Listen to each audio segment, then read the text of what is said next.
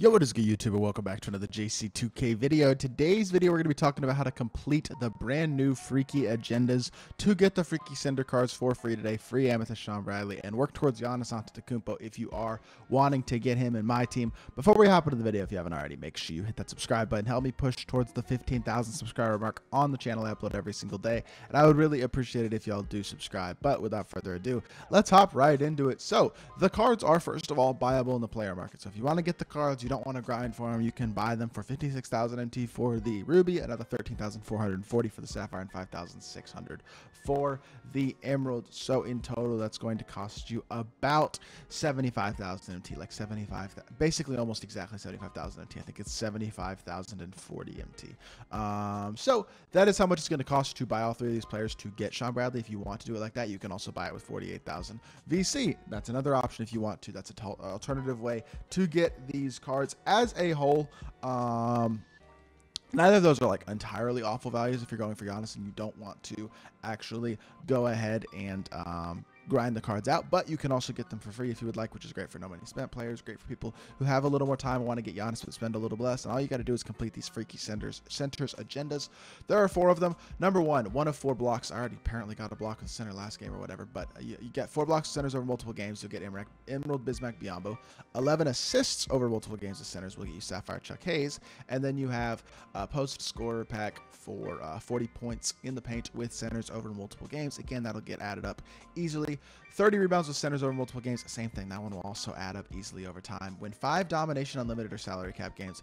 I'm going to be honest, unless you are already grinding one of these 3 modes, which you might be, this is going to be a little bit more time consuming of an agenda. This will probably take a couple hours to complete this agenda unless you get a couple of quits. So in terms of getting this done, if you just wanted to knock out the whole agenda, you will get the assists, points in paint, and rebounds with a center in these win 5 games, and you'll probably get the 4 blocks as well. Realistically, in your 5 games of domination, unlimited, or salary cap, you should be able to complete these other 4 agendas, especially if you're being a little bit intentional about it. So all that you're really having to do is win 5 domination, unlimited, salary cap, because none of these other things are mode restricted. They're all over multiple games. So it'll all just add up, which is good.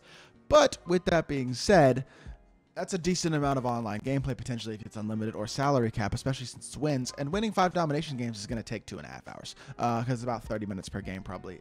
So that could be a little bit time consuming, but if you're trying to get the cards for free, 2.5 hours is not too bad. It can definitely be faster than that if you go online into unlimited or salary cap and have success, especially in salary cap. In unlimited, it might be a little bit harder, but that is not too bad. I will say, I don't think the cards today are all that great.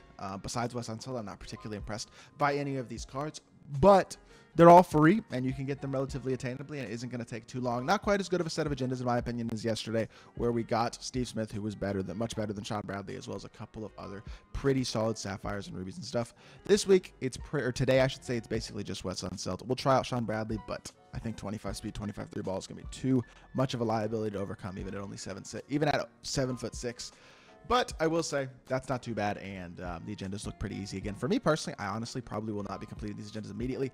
I am actually going to complete all of these agendas over the next couple weeks because you have 2 weeks to complete them. I will be completing them over the next couple weeks.